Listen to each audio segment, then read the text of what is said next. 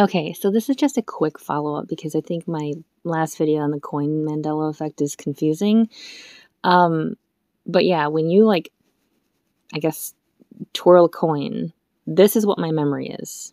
The eagle and the head are going to be like the same way, but this is how it actually is. The eagle is upside down, and it's like this on all the coins. And I've been trying to like find one that doesn't have it, and I think maybe like a collector's coin is like that, but I'm not sure.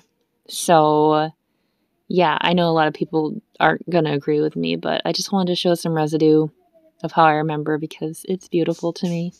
Anyways, so I was talking to Cali, and she cut her finger on something that she was making, and then she instinctively put her finger in her mouth, and she's like, why the fuck does my blood taste like butter? So this is the thing.